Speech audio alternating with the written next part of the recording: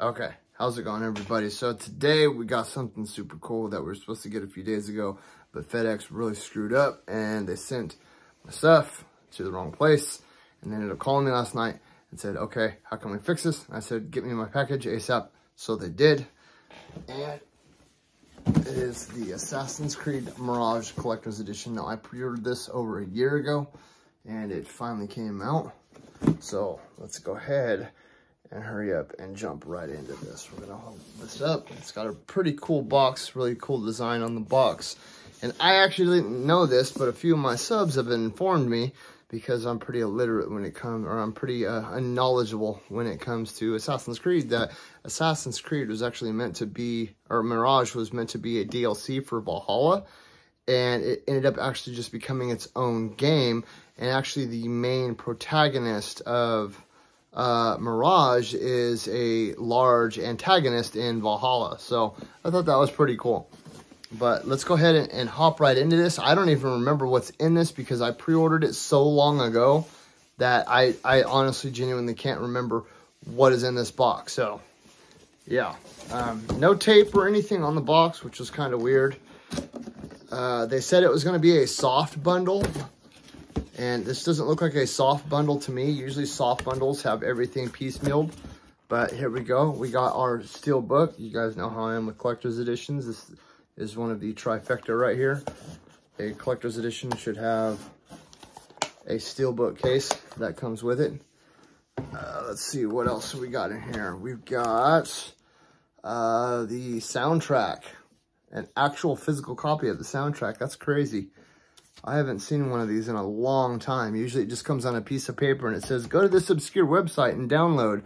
But they actually sent me a physical copy of the soundtrack. And I was actually just talking about this yesterday while I was playing the game, that I actually think that this game has a really ripping soundtrack. So when you get a chance to play it, play that on loud.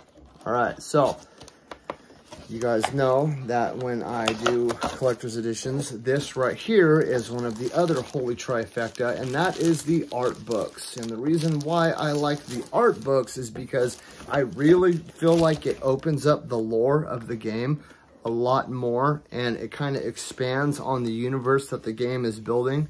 So, plus, I love the way the art books smell. It really reminds me of when I was a kid and I used to play Magic the Gathering. And when I would open up a fresh pack of cards, oh man, that smell. But here we go. We're gonna go ahead and do this right here. Go through this, go through this, go through this. These are just some of the main characters, and you know, my son wants to come and say hi. Hi, Bubba's. Go say hi. No, not right now. You just said. Okay. Go ahead and put that down. Come on. Oh. Want to say hi? Yeah. Okay, you can say hi really quick, okay? Say hi. Hi. Okay, so we're going to have to set this down because I'm going to have to hold him at the same time now. And, oh, snap. We got a map of Baghdad. And what's really cool is it doesn't feel like normal paper. It feels like I mean, you can tell it's paper, but it's like a very thick, like, corrugated paper almost. But here we go. Let's go ahead and open this up. This is a little hard holding him. It feels like a very sturdy map. Now, I'm not too keen on this kind of stuff. Are we done? Say bye-bye. Bye. There we go. So I don't really worry about this stuff too much. I do think it's a cool addition. And if a game does come with an art book, I do think it's cool that it comes with a map, because when you're going through the art book, you can tell where everything is at, and it really shows the whole world. But man, this material, actually, I really dig this map right here. Like, you can tell it's paper, but it doesn't feel like paper. Like, you know how money, you know it's paper, but it doesn't like feel like paper? It's kind of like this. It's got like a 3D feel to it almost. It's kind of insane, but yeah. So, I mean, for a map, that's actually really super cool. I dig that. Next thing is just an empty little shelf thing, I guess. Yes, empty little shelf thing that everything came in.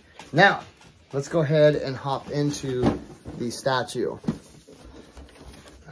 Typical collector's edition packaging.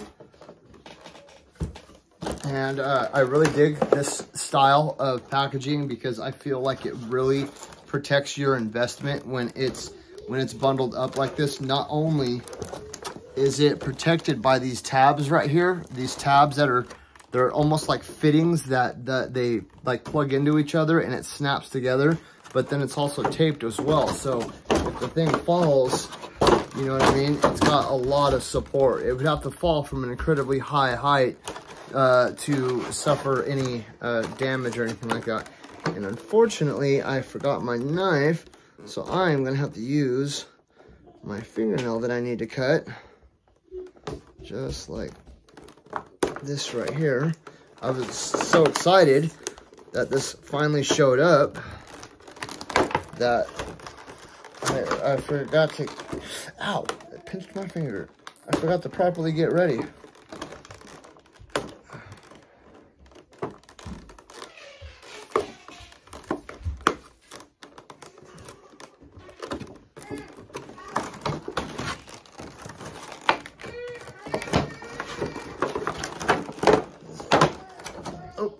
Okay, so let's go ahead. Oh, sick. So this is actually a button that comes with it. This isn't a part of the statue. It's an actual button. You guys know I dig me some buttons. So that's gonna go right on my National Metal Day bandana. The box is cool, but it's not cool enough to be like, hey, I'm gonna keep this.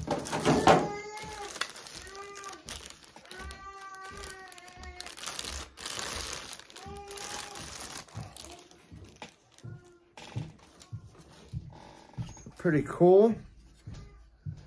Pretty cool. You can actually see, I don't know if you guys can see this because I have it in low quality settings right now, but you can actually see the cloth material in the hood piece right here. There is my pendant right there. So that's what it's supposed to look like right here. There's little bro, this is big bro. So that's kind of cool. Like if you ever wanted to do some cosplay type stuff, the sword does not come out. It is stuck in there, and I'm not gonna play with that. But I do think it's cool how he has the assassin's dagger coming out. I mean, for a collector's edition statue, it's pretty damn detailed, you know what I mean? You can like really see the buckles and the buttons in his boots and all that. And I think it's really, really cool. Like I said, I'm not really too familiar with the Assassin's Creed universe. It's not something that I ever dramatically dove into. But I've been playing Mirage lately, and I'm not going to lie, I've been having a lot of fun with the game. It's been very impressive. And I like the fact that I have been able to get in and easily adapt. It's got some sort of like a bit of Dark Souls feels to it. And, it feels good, you know, with the dodging and all that. Plus the story is really good too. It doesn't feel like you're just thrown into some cheap knockoff story or you know, a story that's been bled to death so many times. Usually when you have a game like Assassin's Creed that has multiple entries, it starts to get to a point where it's very bland and boring. And there have only been a few franchises that have been able to pull off stuff like that, you know, games like Final Fantasy and stuff being one of them, you know, where they can bring you like a fresh new entry every single time. And I feel Assassin's Creed is doing that very well. I mean, their last 3 titles have been, you know, major worldwide successes. Mirage, Valhalla, Origins, and then what's the other one? I can't remember the other one, but you know, very adaptable series right there. So we're definitely gonna probably put this up. I dig the whole assassin look, you know, I always have. I've always been like, man, that looks like some really cool stuff to get into. And the outfit itself looks amazing. But I never got the time to put in. So I'm going to have to give this I'm probably going to give this an 8 out of 12. The reason being is because, first of all, it didn't come with the game. This is a soft bundle. The game and the collector's edition come separately. I already don't like that. I dislike soft bundles in a major way, mainly because I've been screwed over several times, Destiny 2 being the biggest one. When they came out with the expansion for The Stranger, you were supposed to get this big, huge collector's edition.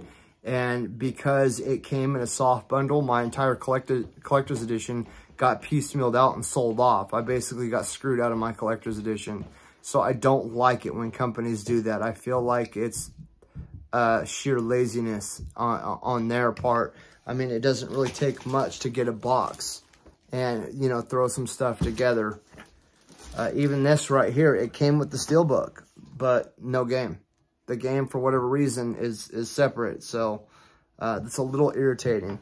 It has all the hallmarks for me for a good collector's edition, though. You know, cool looking statue. The statue does feel pretty flimsy, though. I feel like if my cat were to knock it off, it would shatter apart if it hit the ground. I'm not saying it's low quality or anything like that. I'm just saying that there are a lot of narrow points on this statue that make it feel very fragile. And me being a father and having young children around, I really don't like that either, because I know my kids are gonna do some wild stuff, and it makes me fear for things like this, because I'm like, am I gonna come home one day and find this in pieces all over the ground? Or my 2 oldest sons did that with my Horizon Zero Dawn Collector's Edition, where they went and they broke all of Aloy's bows and arrows and stuff off of her, and they were like pretending to shoot each other around the house with them. Luckily, I was able to find every little tiny piece and crazy glue it all back together, but it was just a pain in the ass that my 2-year-old can just grab it and snap everything right off. You know what I mean? Most of us out here have kids, and those of you guys that have young kids know exactly what I'm talking about. So, the price wasn't bad. I think it was like $160 out the door with taxes and everything for the collector's edition. But once again, if I'm paying $160 for a collector's edition, I better get the whole damn thing and not piecemealed out. You know, I really dislike that in a big way. And if they were going to do that, I think they should have dropped the price a little bit, because to me, a decent collector's edition should cost about $150, including the game. You know what I mean? This isn't the most crazy extravagant statue I've ever received. Is it cool? Yes. But at the same time, I've paid the same amount for collector's editions that were way better, Sekiro being one of them. So, just, you know, I'm not telling everybody to feel that way. That's just my personal opinion. And would I still highly recommend it? Honestly, only to the hardcore Assassin's Creed fans. Honestly, if I wasn't doing this for the channel, I probably would have never got the collector's edition of this game. I mainly just doing it for you guys, because I want you guys to be able to see the product before you go out and spend that kind of money on it. And I mean, if you're a diehard fan, it is a must. But if you're somebody that's like, I've played Valhalla and that's it, I would highly suggest passing on it, just because it's not going to be something that you're going to appreciate like a diehard fan will. You know what I mean? I would save your money for something that you're really going to love and put your heart into. Like whatever, you know, me, it's FromSoft and Final Fantasy. I'll dump all my money into the collector's editions of those games. I mean, you guys can see my my Armored Core right here. So, you know, I've always got to get the collectors of all those games. I've got my Dark Souls 2 collector's edition sitting right over there. I've got my Sekiro collector's edition and my Elden Ring collector's edition sitting right over here. You know, I'm waiting on the Dark Souls 3. It's taken a little bit, but it is what it is. So, I hope you guys really enjoyed this video. I hope you got something cool out of it. And, you know, if you guys did get something cool out of it, if you hit like and subscribe, it'd be greatly appreciated. If not, you know, I hope to see you and get you on the next one. So with that being said, I hope you guys have an awesome and safe day. Peace.